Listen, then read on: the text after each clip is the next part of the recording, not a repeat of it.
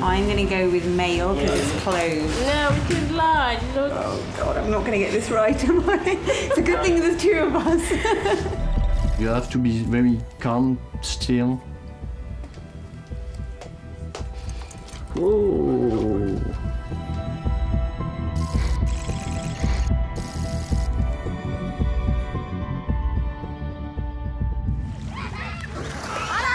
Schistosomiasis, also known as bilharzia, is the second most common parasitic disease in the world after malaria. It's estimated 90% of cases occur in Africa. Schistosomiasis is caused by a trematode worm that infects people who work or play in infested water. Worm larvae, which develop in the guts of freshwater snails, enter the body through the skin, where they grow, breed, and lay their eggs, triggering diarrhea, stomach pain, anemia, and stunted development in children. In 2011, 243 million people were treated for the disease, which kills 200,000 a year in Africa alone. Okay, so I've been given my waders, my all-in-one suit. Sheikh, what else do I need? Chair Tiam has been researching schistosomiasis for over 20 years. It does seem a bit odd, but we're being cautious here. But in the background, of course, the villagers who have no option really in terms of using the water supply here, of course, they're completely exposed. So the contrast, it's quite stark. Chair is assessing the rate of infection in Lampsar, a village in one of the worst affected areas in Senegal, by examining the snails found in the local water supply. We have our first one, we have our first snail. La dernière prospection ici, on a eu à peu près 45% d'infectés, ici dans le site là. Donc c'est un site vraiment infecté, quoi.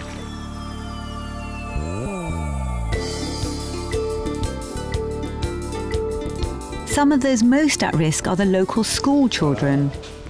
Donc, so we're measuring it. Deux comprimés et demi. Tu peux donner 2 comprimés et demi là-bas.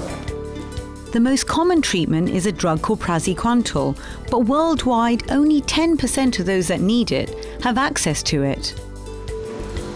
But it does cure them of schistosomiasis 100%. It's 100% effective. Efficace, c'est efficace le traitement, mais le mieux c'est de trouver, de parer à ça, quoi, de trouver une solution, vraiment, pour qu'il ne se réinfeste pas. Goes to give a sample now, urine sample, which Sheikh will take off into the lab after this. So, next child, please.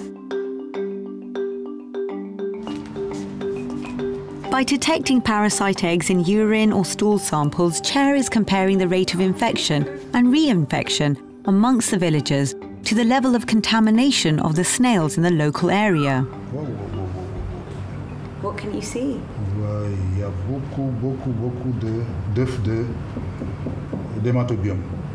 Oh. You can tell already? That quickly? Oui, beaucoup d'œufs. C'est des œufs de bilharziose, des œufs d'hématobiome. Il y en a au moins une vingtaine sur un seul champ. Oh, it's really sad. And these aren't just samples in a lab. You know, we took them from the children earlier, we met them, and to think, you know, you can place a face with that child that's infected. On a déjà traité ces enfants-là, heureusement. Mais il y en a d'autres qui sont près dans le village et qui sont beaucoup plus de charges ou les mêmes charges. Ce sont ces enfants-là qui risquent quand même de courir de graves conséquences, quoi. Donc il faut faire quelque chose au plus vite possible. And this involves going back a step by tackling the snails that carry the parasite in its larval stage. J'en ai un ici, voilà, tu regardes. You think you found it? Positif, oui. Oh God, yeah. Il est comme ça. This is human schisto. Ouais, So that c'est- means in the site that we were collecting from, the larvae does actually carry the schisto. So what is the answer? Ouais, en tout cas, le traitement, on peut dire que le traitement est efficace pour... C'est comme dit un médicament curatif. Quand tu traites, tu débarrasses l'individu de la bilharziose. Mais ça ne l'immunise pas. Il retourne dans le fleuve, il rattrape la bilharziose. Donc, c'est pas comment dirais-je, une solution définitive des personnes où il y a d'autres formes de lutte. The solution used to be this guy. The African freshwater prawn is the snail's main predator. And without snails to act as intermediary hosts, the parasite can't complete its life cycle. But today the prawns are almost extinct in the Senegal River because of this. The Diama Dam was built in the 1980s to prevent saltwater from flowing into agricultural lands. It blocked the prawns' upriver migration, disrupting their life cycle across a huge catchment area. While the snail's major predator was disappearing and the river's salinity and habitat were changing, a massive outbreak of intestinal schistosomiasis occurred in the villages upriver from the dam. In fact, it was the fastest outbreak of any disease in recorded history. Nicolas Journard works for Projet Crevette, which is trying to reintroduce the prawns to the Senegal River basin. I'm gonna introduce you to Badge. Bonjour, je m'appelle Amandine. Amandine, c'est Badge. Ça va? Yeah. Tu vas les pêcher maintenant? Oui. Est-ce qu'on peut aller avec toi? To restore the prawn population, Nicolas needs breeding stock, and that's where local fishermen like Badge come in. So Badge, how long have you been a fisherman? Depuis 94. Avant le barrage, il y avait beaucoup de poissons, il y avait beaucoup de crevettes, mais maintenant, il n'y en a plus beaucoup. When Badge's father was fishing, before the dam was built, he used to catch hundreds of prawns every day. Today's haul is one fish and one prawn.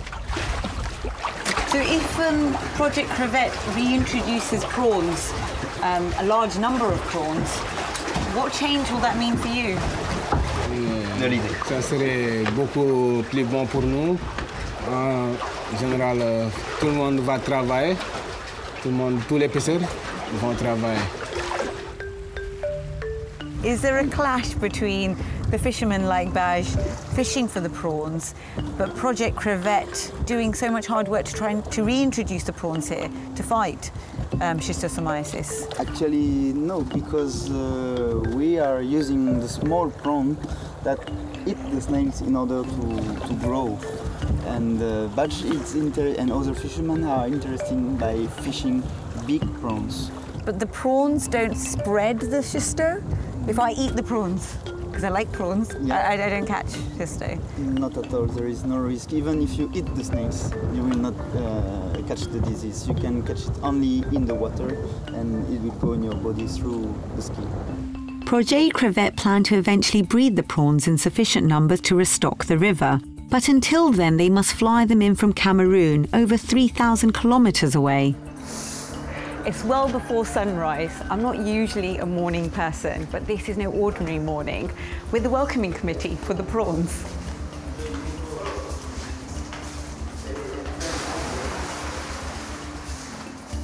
Bonjour. Bonjour. Hello, Samaya. My name is Amandeep. Tell me what you need a hand with. Before release, all 300 new arrivals need to be sexed, measured, weighed, and separated into groups, because the project is working on which combination of prawns is best at controlling the snail population. Carapace, propolis, length, and propolis weight. Okay. Oh, wow. Jumping around. Yeah. 32. Carapace 32. I'm going to go with male because it's closed. No, it is large. Look. Oh, God, I'm not going to get this right, am I? It's a good thing there's two of us. Females with eggs are not released, but taken to Projet Crevette's hatchery to build a homegrown crop. So the ratio is 3 females to 1 male. Yeah. So maybe a little bit of jealousy there. 3 female per 1 male. Lucky men. He is happy.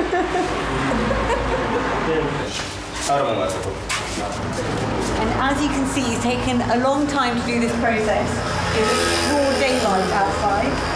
And we've got the last one. Last one to go. Merci beaucoup.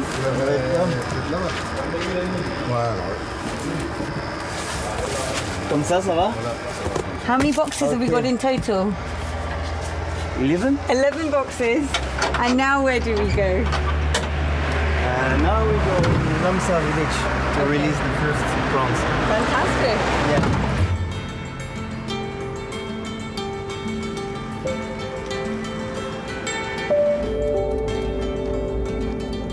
So how big an area is actually affected by schisto? So the area we are talking about now, the Senegal River Basin, is approximately the size of Italy. But more generally speaking, schisto is present all over the tropical countries, and especially in Africa, where we count 90% of the case. And so it means that the research we are doing here might be applied everywhere else in Africa and where we cross schisto problems. Yes, sir. Right, I'm going to get busy and put my waders on while the boys figure out what's happening with the boxes. Okay. This looks very different from catching a goldfish bowl, you know, a goldfish at a fun fair. The new prawns are released into enclosures where their progress, including their progress at munching through the local snail population, can be monitored. Your permission, shall we release? Okay. Here we go.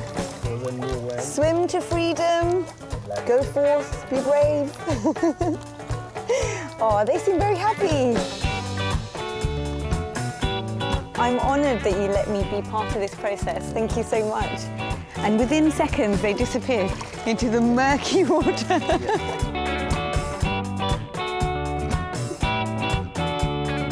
But you'll come back to monitor them? Every 2 days we come back and we check the traps that are here all around the enclosure and check if they're still alive, and we also check if they are eating the snails. We are collecting the snails. The most important job that they have. Exactly. And hopefully they will be hungry and they will eat the I'm snails. sure they are after this long travel.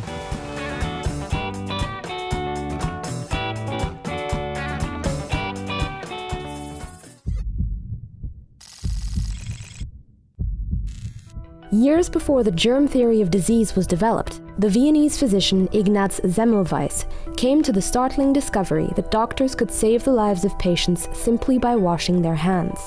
Although he couldn't explain why hand disinfection was so effective, his research in 1847 would go on to transform the way surgery is carried out, and infectious diseases are controlled today. Known locally as the savior of women, Semmelweis initiated hand-washing policies which helped drastically reduce the mortality rate from childbed fever in the Viennese obstetrics clinics where he worked. Childbed fever, or puerperal fever, is the infection of the female reproductive organs following childbirth and was a common cause of death at the time. Semmelweis's attention was first drawn to the mortality rate of the clinics he worked at, because women would beg to be admitted to the clinics run by midwives rather than those staffed by students. The women were so desperate to avoid the student clinics that they would rather give birth in the street. After looking into the mortality rate of the two clinics, he found that the student-run clinic did indeed have a much higher mortality rate from puerperal fever, sometimes 3 times higher. After eliminating various factors, Semmelweis came to the conclusion that the students carried something from the dissection rooms where they performed autopsies to the patients they examined during labor. He ordered the students to wash their hands in a solution of chlorinated lime before each examination. The mortality rate fell from 18% to 1%. Despite the success of his policy, Semmelweis faced the wrath of the medical community. He could offer no acceptable explanation for his findings, as the notion that there were germs causing disease was unaccepted, and various doctors were offended by the insinuation that their hands were dirty. He was ostracized and ridiculed by the leading medical figures of his time and eventually driven out of Vienna. After struggling for years to promote his hand disinfection policies, Semmelweis was admitted to an insane asylum at the age of 47. He died 14 days later.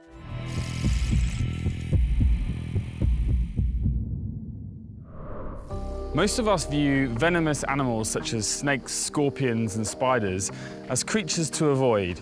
Yet scientists believe that their toxic venom could be a vast, untapped resource for the development of life-saving drugs. I'm Dr. Geoff Lacey and I'm here in the south of France on the hunt for some extraordinary animals with the potential to save lives. The Venomics project is a collaboration of venom experts from across Europe, aiming to find new drugs capable of treating conditions such as cancer, diabetes and cardiovascular disease. I'm just on my way to meet Pierre, who's one of the lead scientists involved with the Venomics project, and him and his team are hunting for scorpions today. Hello. Hi, Geoff. Hi, Pierre. Nice to meet you. Good to meet you. Thank you for having me here. Pleasure. It's great. It's beautiful. Well, yeah, isn't it? Well, should we go and Sure. Let's go. The scorpions. Look for scorpions. That's a big rock. So, is it literally a case of just picking up rocks and... Absolutely, yeah, in this area to find them. Okay, here's a scorpion. Where? Oh my God, yeah. All right, we found them. Whoa. Okay. And this, I assume that's the bit that's the stinger, yeah. This is a member of the family of scorpions that are lethal to humans. Kill, thousands of people every year. In Morocco, in Tunisia, in Mexico. Whoa. I'm not very... Don't be nervous. It's not going to jump out. It looks angry. Pierre, can you explain to me what exactly is involved with the Venomics project? Venomics is a large-scale project aiming at discovery of new drugs. Instead of using, for example, medicinal plants to look at new drugs, we're using animal venoms because they hold such a high potential and such a large number of active molecules. Because it seems slightly incongruous that venom that's designed to hurt or kill you could potentially be the source of a life-saving drug. Yeah, but then again, a poisonous plant also has the same properties, and if you extract its compounds, one of those compounds, given at the right dosage, can actually cure you. Great, well, should we crack on with the search? We should start lifting rocks. Yeah, okay, let's go. The toxic proteins or peptides within venom target and interact with specific cell receptors within the body, affecting the vital functions of the heart, nervous system, blood, or other tissues. It's the targeted nature of these toxins that gives them huge potential for the development of drugs which have highly specific and effective therapeutic actions. I have the task to find a scorpion of my own, and I'm up against experts who have already found several themselves, so for my pride I have to find one. No. Nearly 100 rocks now. No. Oh my God, it's quite a big one. Starting to get a little bit frustrated. Pierre, if you're looking for worms, I found lots of them. I found one. Nice and easy. That's it. Out you come, don't move. Exactly.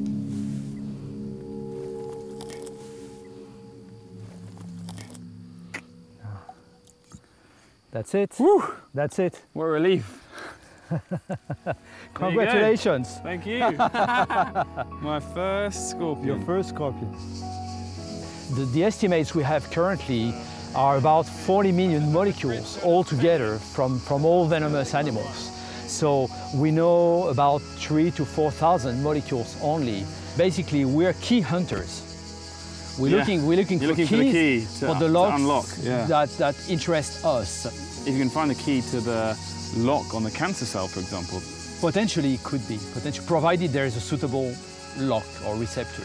These creatures hold an immense potential for drug discovery. The Venomics project has laboratories in France, Denmark, Spain, Belgium and Portugal. And the aim is to source the venom of over 500 species of animals, including snakes, jellyfish, ants and cone snails. One of Pierre's partners in France is an expert in the breeding of large spiders. After you, I think. Wow. Hi. Hi. Hello, I'm Joff. François. Okay, I'm François. Nice to meet you.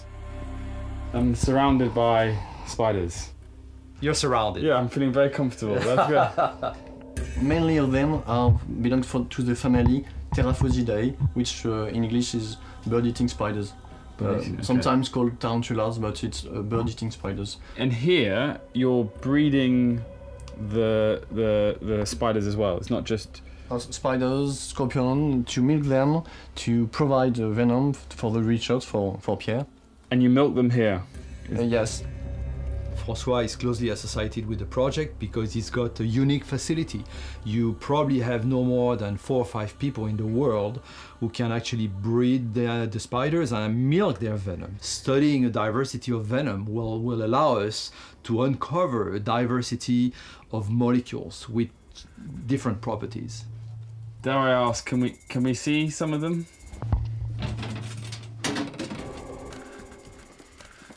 This one is a huge one, as you see. Huge one. You have to be very calm, still, and breathe a lot. Easier said than done, okay. Okay.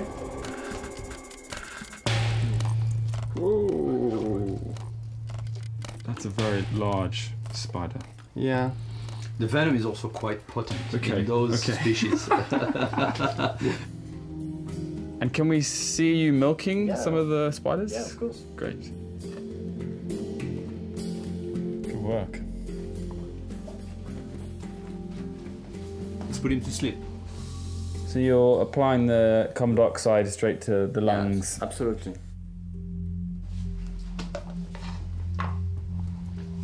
You can see the fangs. Whoa. Now you can see the fangs.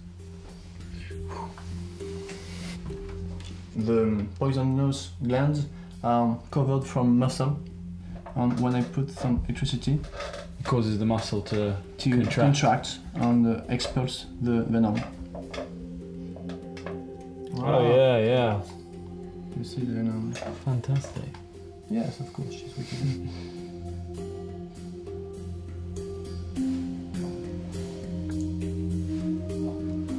Great. Pure spider venom. Pure spider venom. So Pierre, this sample of venom can now be sent to your laboratory for analysis, is that right? Absolutely, yeah, to being dried, yes. Fantastic. Okay, Geoff, so Cool. let's step into the lab. Thank you. So here's our facility. And here's all the... Here are some of these scorpions we collected previously. We're going to extract some venom from the scorpions because we need for the project both venom and venom glands. If you want to try, you can have a go at scorpion milking. Okay, yes. So I will install the scorpion in a holder and then we'll stimulate it with a bit of electrical current. I will first grab the scorpion gently. We're going to put him here and you're going to hold this for me. That's fine, okay. So you're giving it shocks I'm giving now? shocks, okay. Mild electrical current. Can you see the venom drop? Yeah. Okay, well, but that's enough to run an analysis. Absolutely, absolutely. Perfectly alive. Once milked, the team separate the venom into its constituent peptides, which will then be added to a bank of molecules ready for analysis. This project has the same excitement in the fact that it is, as you say, this kind of leap into the unknown with such a strong chance that you'll find something of interest. You're exploring something that's never been explored. It's like going to other planets. You know, as a scientist, intellectually extremely exciting. And the second reason for excitement is that you hope that you can make a difference one day and maybe out of all this work get a cure for something. That's 2 reasons for being so enthusiastic. Very scary. These are actually used. Then we just put a lock on it to keep them from running out because they are off their mind. Yeah. So we have to keep them on chains for probably 1 or 2 weeks like that, or 1 or 2 days. Sometimes it depends on the Lord. It's not me, like I said. I'm just an instrument in the hands of the Lord.